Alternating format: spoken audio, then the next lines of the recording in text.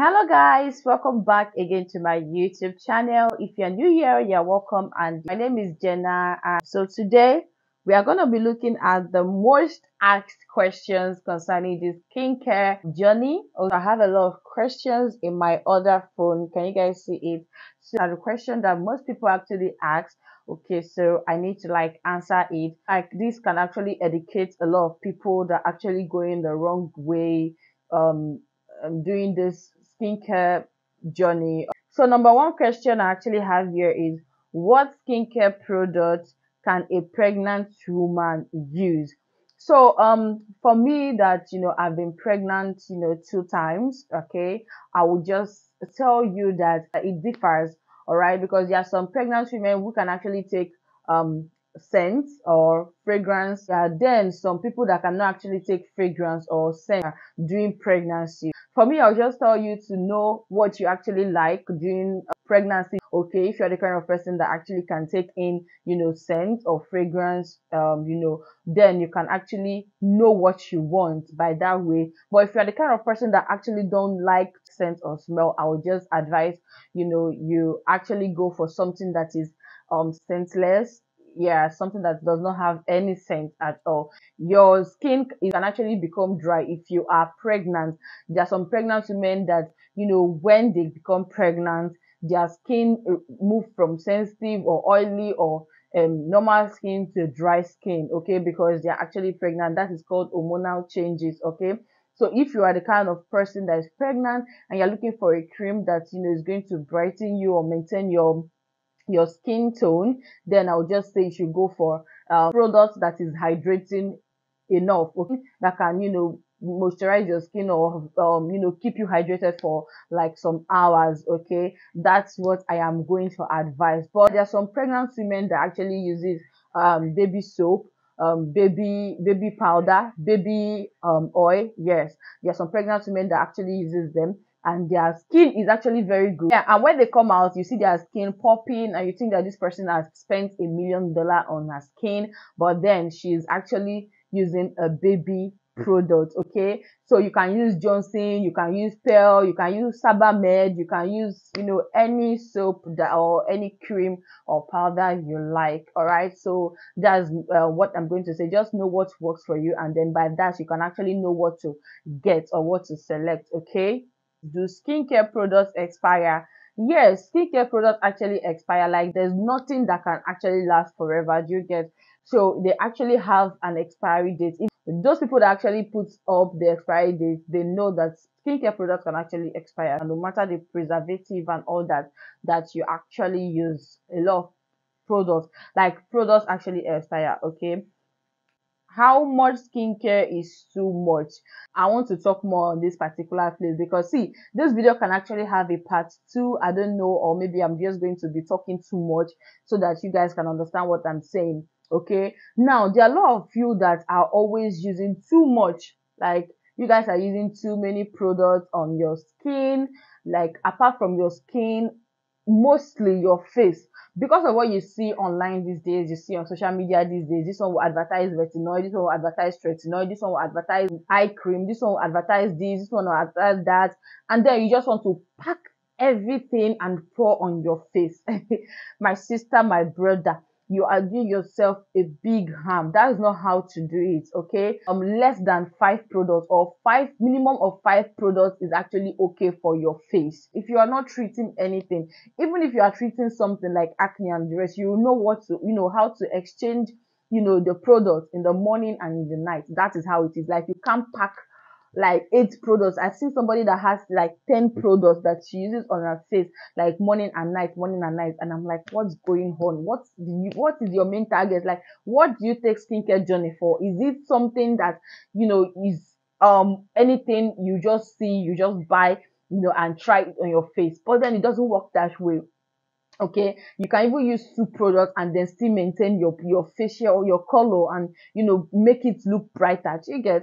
But then because of what we are seeing online these days, everything is just so crazy. So please, minimum of 5 products or 4 products is actually okay for just your face. Whether you are treating something or you're not treating anything, that is okay for your face, okay. different between a serum and lotion. Lotions actually help to affect the surface for hydration, to lock up hydration, and also to brighten the skin. Like, it's just what you see from outside. It just does the work from outside, but serums actually does the work from inside. It heal from inside to outside. But lotion, on the other hand, is just for the surface, okay, just for the surface layer of the skin. All right, so that's it. Another question here is different between a facial wash and a facial cleanser. The facial wash is actually foamy, okay, but a cleanser is not foamy, okay. A cleanser is just texture of a lotion, but for the facial wash, it has a foamy texture. Cleanser will help to hydrate, purify, and suit your skin. The texture will either be creamy, milky, or just like a watery gel, okay, like a colorless gel. Why a face wash helps to clean your pores more deeply. So the texture is often foamy, or when you apply it on your face, you becomes it lathers. Do you get? So that's it. That's the difference between a face wash and a cleanser. Do you get? Do you understand now? Some of you don't even know. They are all for washing the face, okay? When you want to start your routine, okay, you can either use a facial wash, or you use a cleanser. You get? But now these are the difference between the two of them, okay. Question is, how long will it take to start seeing results, yeah, with your skincare product? It depends, okay. It depends on your body, because everybody has different body type, okay. So it actually depends on your body, and some of you are not even being consistent, and also depends on when you use your product. Some people actually bathe once in a day and apply their products, like I said in my previous video, while some use it morning and night. Some can actually use morning, afternoon, and night. So it all depends on people's routine, okay. It all depends on how you take your routine seriously, or how consistent you are. You get? So that's it.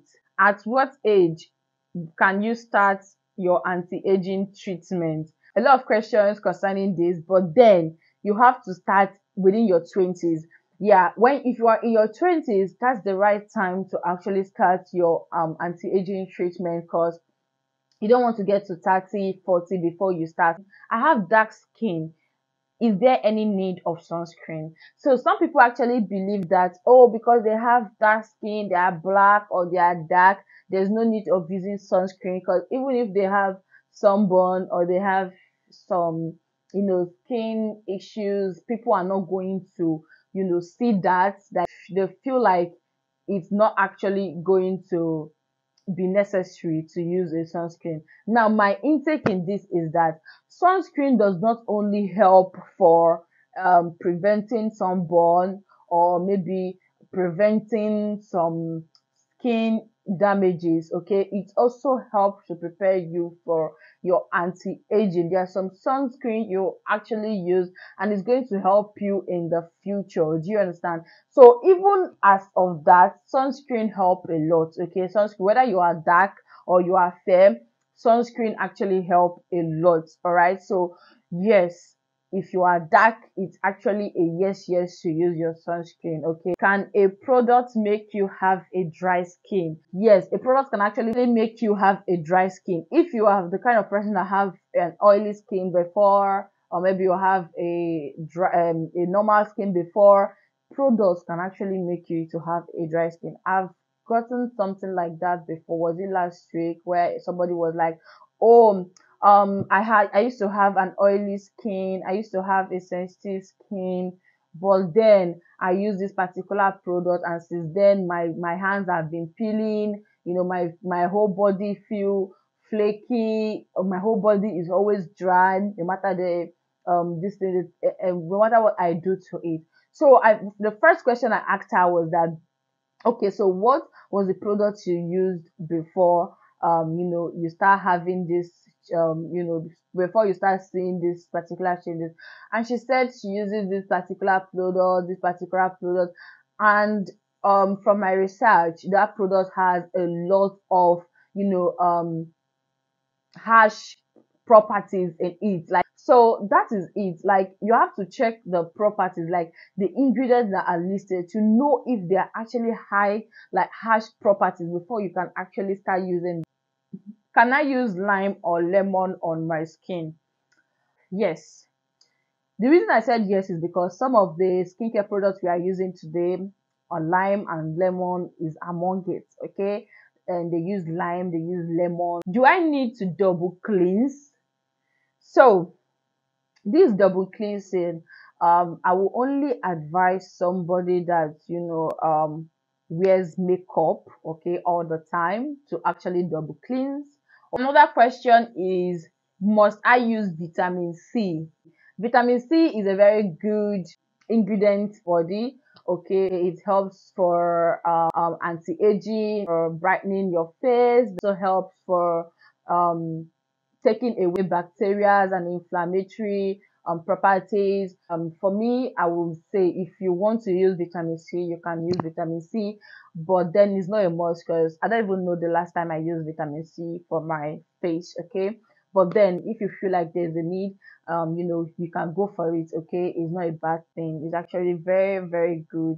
All right, is an eye cream really necessary? Like, no, eye cream is not necessary. Okay. There are some ingredients that is in your moisturizer, your face moisturizer, that is your facial cream, that it can actually help for your under eye, or for your eye whatever and all that. Even Vaseline is a good example. Some people actually use Vaseline. Okay, some people use Vaseline for everywhere, both their eye and everything, and then their face comes out smooth and very well. Like, their eyelashes pops out, their eye, underarm, everything just goes well, like becomes very, very smooth and all that. So it's not actually a must. How often should I exfoliate? So I said it before in my videos that I don't have to exfoliate all the time. Somebody said exfoliate every day, that is why my scrub is always finished. And I'm like, what? I'm like, what? You exfoliate every day? Exfoliation every day can also make your skin prone to dryness. Okay, it can actually change your skin to get very, very, very flaky, like very, very dry. Okay, so you don't exfoliate every day. You exfoliate two times in a week. Different between a lotion and body cream. So lotion actually focuses more on hydration. Lotion contains less oil than body creams. Body cream lasts longer on your body. So when you are using lotion, you can as well go in with oil to give you that shiny look and all that. But when you are using your cream, you don't need an oil. Okay, so that's the difference. Must I apply sunscreen every day? Depends on the kind of work you do or how you step out. But because some people that stays indoor for like weeks, I don't think it's necessary to apply sunscreen. But somebody that actually goes out morning, afternoon, I would advise you use your sunscreen. For me, I don't use my sunscreen every day. Okay, I only use it when I want to go out. That's when I apply my sunscreen. Do you get? So that's how it works for me. What area of your body requires more attention? So it's actually your face. Your face is the most sensitive part of your body. Difference between a toner and an essence. Toner is used to prep and smooth the skin, while essence preps and hydrates the skin. Toner balances skin pH level, while essence brightens the skin. Toner removes impurity, dirty from the skin, while essence gives the skin total nourishment. For the toner, it might contain alcohol, which is harsh property. For essence suits damaged or irritated skin. Toner is usually not recommended for sensitive skin or dry skin, while an essence is good for all skin types. Okay, so yeah, guys, we have come to the end of these questions, your skincare questions. If you have any more, drop in the comment section below. I'll be ready to answer. And if there's anything you want to say concerning this particular topic, question and answer, you can actually chip in. Thank you so much for watching this video. I'll see you guys next video.